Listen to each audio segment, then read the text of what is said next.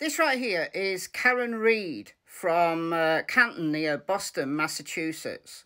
She's accused of killing her boyfriend, Boston police officer John O'Keefe, in January 2022 by running him over when she was intoxicated, so intoxicated she didn't know that she'd even done it, outside of a friend's home. And there's some problems with this, guys, and here's one problem.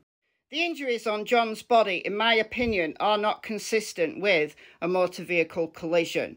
This, for example, is John's right arm. These, to me, look like dog bites and scratches. I've had dogs all my life. I know what a dog bite looks like.